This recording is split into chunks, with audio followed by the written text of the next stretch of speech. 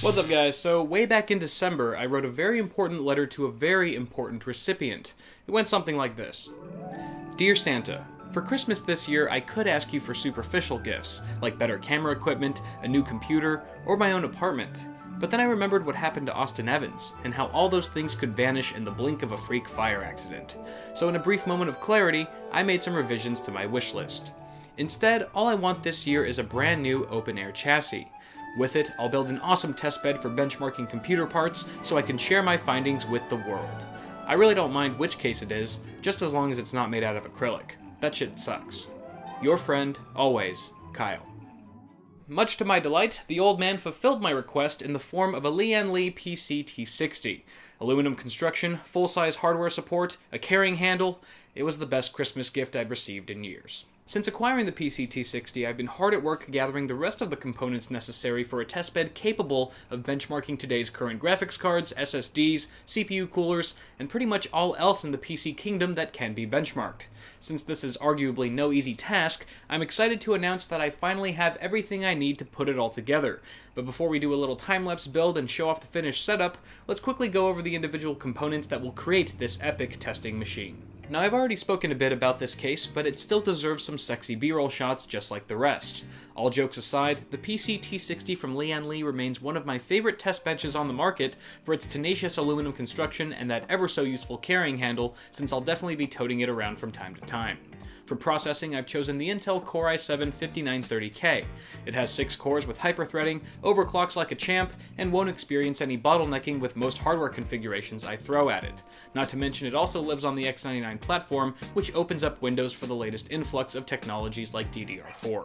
Now, to facilitate the capabilities of such a CPU, I needed a motherboard of equal caliber, so here we have the X99 UD5 Wi-Fi from Gigabyte. 4-way graphic support, dual BIOS, and dual M.2 are just some of the bells and whistles I'll be using with the finished build. And on a side note, let me know in the comments if you'd like me to review this board at some point after I've been using it for a while. My memory solution is a 4x4 16GB kit of HyperX Predator DDR4 at 2400 MHz. It's efficient, it's fast, and gosh darn it, those are some pretty vicious heat spreaders. Enough said. For the task of cooling my 5930K, I've elected the Kelvin T12 from our friends at Fractal Design. I knew that I wanted a liquid cooling solution in order to hit some decent overclocks on the 5930K, but I figured a 240mm radiator would be a bit bulky for the PC-T60, so I imagine this single 120 unit will work out nicely. Now, I'm fairly certain that out of all the various components I'll be testing with this system, I'll likely be benchmarking video cards the most, but since haswell-e doesn't support an iGPU, I'll need a daily driver on days I'm not testing video cards. So for now, I'll be using this EVGA GTX 970 for the Win Edition with its super fast factory overclock and 3.5GB frame buffer. My operating system will live on this Corsair 4 Series LX SSD. For now. It's not the snappiest drive by any means, and write speeds do leave something to be desired, but it is still SATA Rev 3 and should do just fine until I find a better alternative. 128GB should be plenty of space for the operating system and all of my benchmarking tools, but for video games and other large programs, I'll be using this 1TB Seagate Barracuda. Fun fact, this is the actual drive I used in my first ever PC build back in 2011. It's managed to hold out for this long, so let's hope it's still got some juice left. Now, powering this entire testbed is a tall order, considering the potential for 4-way GPU testing, but I am fairly confident that the power delivery of this G1600-watt power supply from LEPA will suffice. 80+ gold certification and what seems to be 80+ pounds, this fully modular monster of a PSU will hopefully see me through even the most power-hungry of hardware setups. Rounding out the parts list, I'll also be using an Asus OEM optical drive to, well, I probably won't be using it much, but I was sick of watching it collect dust in my closet, so now I get to watch it collect dust in the PC-T60. And finally, ending on a software note, my operating system of choice is Windows 8.1 64-bit, with future plans to update to Windows 10 when it becomes available later this year, assuming it's not absolutely terrible. So those are all the parts of my testbed, and I gotta admit, I'm pretty happy with what I have so far, save for the SSD, which I might swap out later down the line. Of course, as promising as all of this seems, I won't fully know how well the system performs until I build it, so I'm gonna do that now.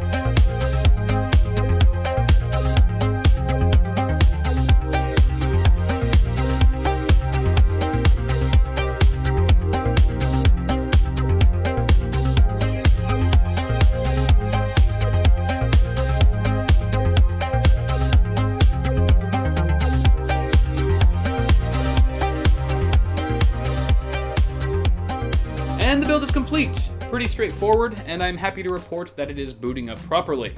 Logically, the next step here is to get Windows installed with all the necessary drivers and programs, at which point I can then proceed to giving that 5930K a nice little overclock.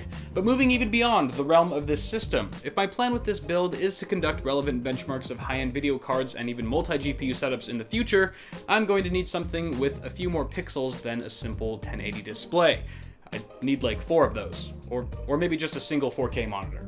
Yeah, that sounds good. So that's my next step with getting this test bed all set up. And ideally, it'd be great if I could get my hands on a 4K monitor to review, that way I wouldn't have to pay for one, but in the event I can't secure one soon, I may just have to buy my own, like some kind of normal person. 2 4K panels I've had my eye on lately are the Acer B326HK and the BenQ BL3201PH, both of which meet my criteria for being over 28-inch IPS displays in the sub $1,000 price range. Now needless to say, I'm having a rough time deciding between the two, so in the comments let me know which one you think I'd be better off with, or if there's another 4K IPS you'd recommend of similar price and spec. But I have gotten drastically off topic here, so before I close out, I wanted to give a quick shout out to my sponsor for today's video, lynda.com. Now you guys know I love YouTube, right? I mean, come on. And while you can find a tutorial on pretty much anything here, the videos you often find aren't exactly hardware Canucks quality. I mean, just the other day, Paul was trying to follow a streaming tutorial on YouTube, and I overheard him use several choice words I'd rather not repeat. He used the F word. Lynda.com, however, offers a swear-free learning experience with HD online courses led by industry professionals, so you can learn things like how to blow up your cats. In After Effects, oh god, big distinction there. At any rate, it is completely free to try, so I'm going to put a link in the description below for those of you who like tutorial videos without someone's dog barking in the background. But that's going to do it for now, guys. As always, toss me a like on this video before you go if you enjoyed it, and let me know what you think of my new test bed. Did I choose the right parts? Or if not, what would you have done differently? Lastly, if you like what